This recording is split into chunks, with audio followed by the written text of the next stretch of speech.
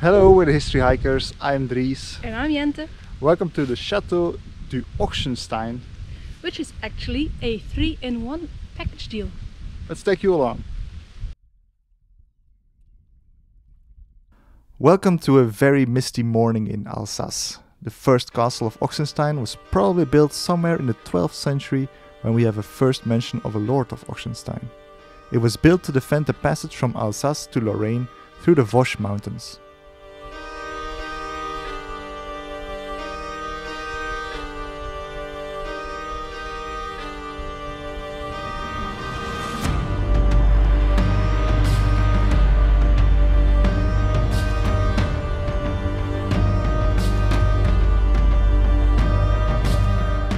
As said, Ochsenstein actually comprises 3 separate castles and was seen as such during the Middle Ages too. A good example is a division of the domains of Otto I of Ochsenstein in 1217 between his sons.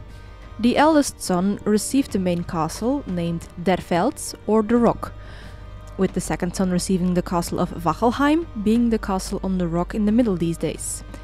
There was no mention of the third and largest castle, which is where we are now, which indicates it probably wasn't built yet.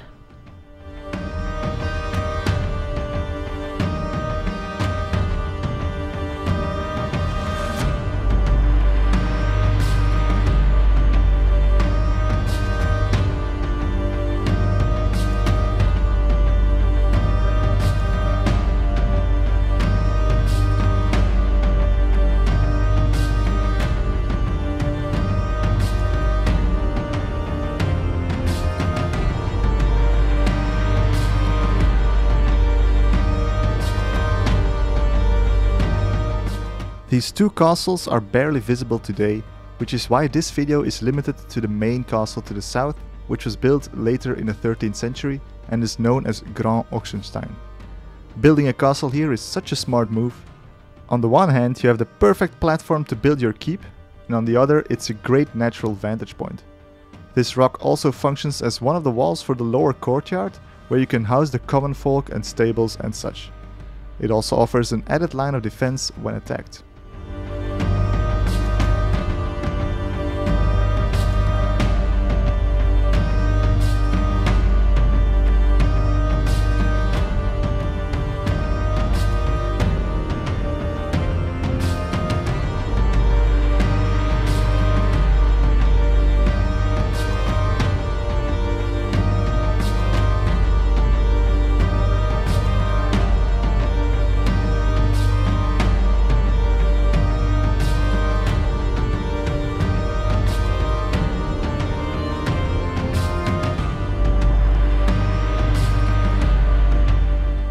These days, the courtyard has a tower and several walls still visible, as well as the dry moat.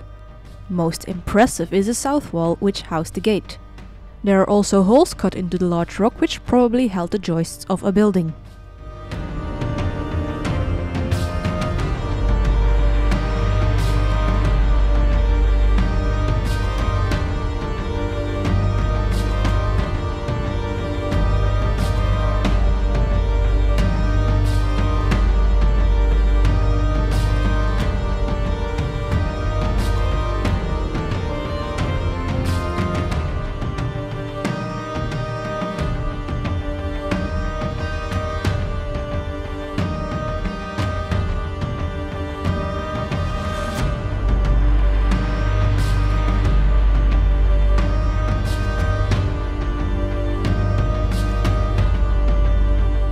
The power of the Ochsenstein family grew during the 13th century as they entered an alliance with the Habsburgs.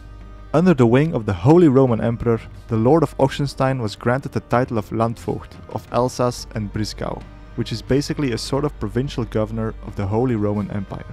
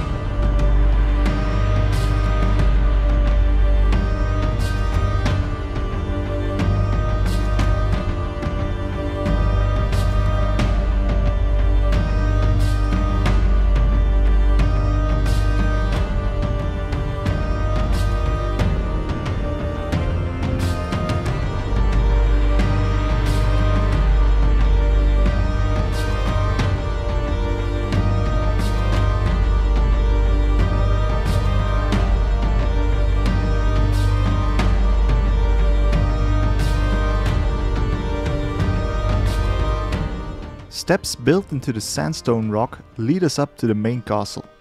The north of this large rock held a donjon or keep with a kitchen attached. Notice the sink-like stone still visible today. At the other end of the rock we find a large polygonal building with a cistern.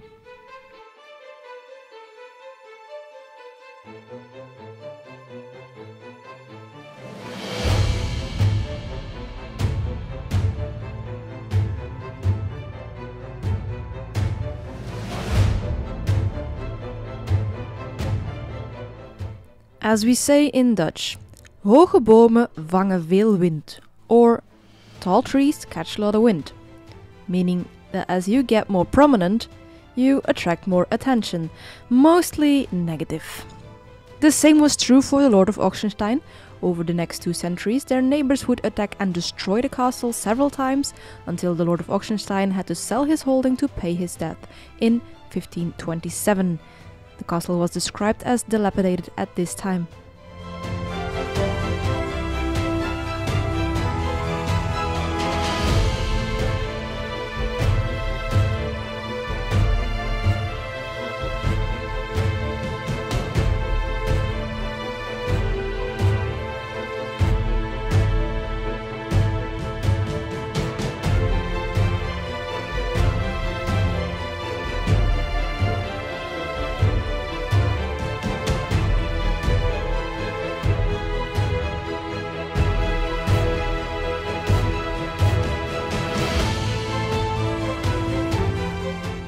From the polygonal room you can climb up to a small room which probably corresponded to the castle chapel.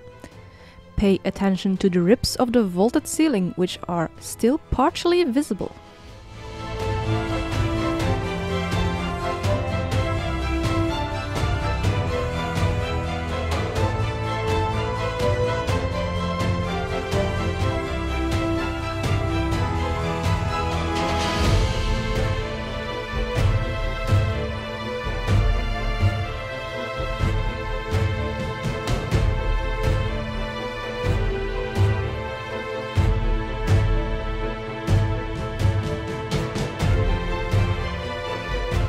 This cistern is still sort of functional, as it still has its sump, can still hold rainwater, which can be filtered with a filtration system, and can discharge water if it overflows.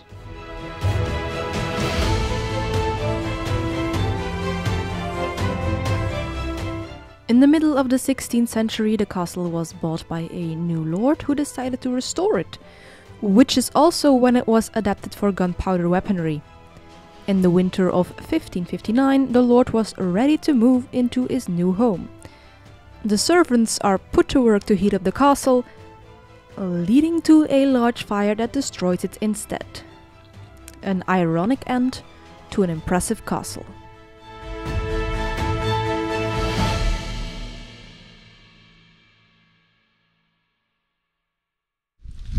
Thank you so much for watching. Time for the arbitrary subjective castle score, and I'm gonna say a 7.5. Really love how the castle follows the rocks and those red rocks in the Alsace. What do you think?